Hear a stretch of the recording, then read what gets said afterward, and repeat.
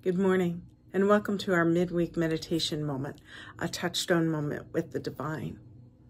This morning's prayer I recorded yesterday on Election Day, and it is a prayer entitled Waiting for Results, a Prayer by Katie Stenta.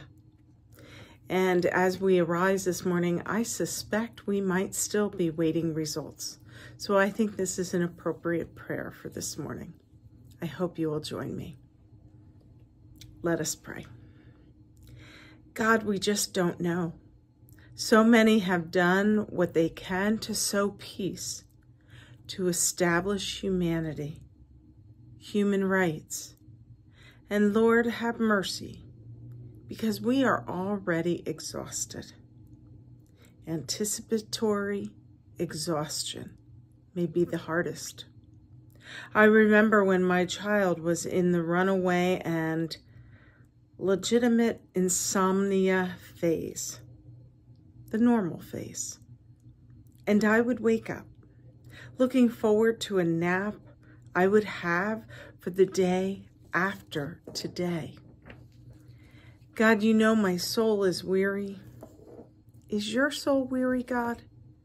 Because even after the election, you know, we know, that no matter the outcome, there is hard work to do.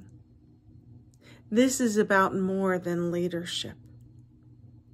I remember in the Old Testament when the Hebrew people wanted a king, and you warned them, that is not enough. And yet, we breathe in, for you are here. We breathe out, God is here. This is true today. This is true tomorrow. This is how I will wait, because all good work counts. Maybe especially when it seems like it doesn't. Holy Spirit, breathe for me when I can't. Breathe in, I am here. Breathe out, God is here. Amen. As you continue to go into your day and this week, may you continue to experience the divine in your daily life. Amen. See you next Wednesday.